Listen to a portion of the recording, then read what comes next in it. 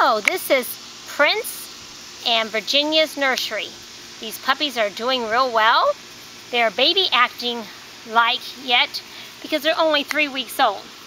Next week you'll see them eating softened food, but they are eating well from their mom. As you can tell, they are big, healthy puppies. This boy in Paige's lap is the only boy of the litter. She had 5 girls and 1 boy. So the first 2 choices, the 2 Chris's from Missouri, would like a boy. So they'll choose from this nursery or Pandora's or Chelsea's to have the first choice. This girl definitely is the biggest in Paige's lap. She is by far the biggest. The puppies are starting to explore and wanna play.